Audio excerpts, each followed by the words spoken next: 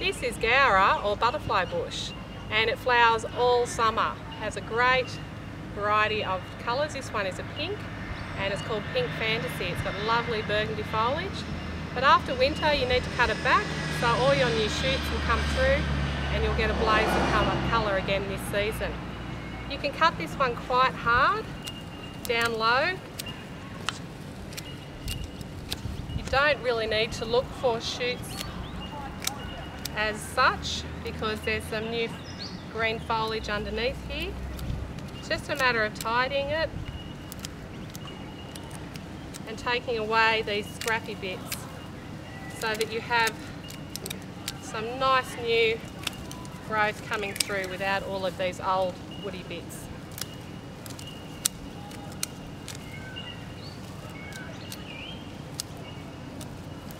So once you've removed all of these older stems, you can see there's not much left here. Just tidy up any loose ends. Now I would fertilise this and mulch, and you'll be ready for the summer. Happy gardening.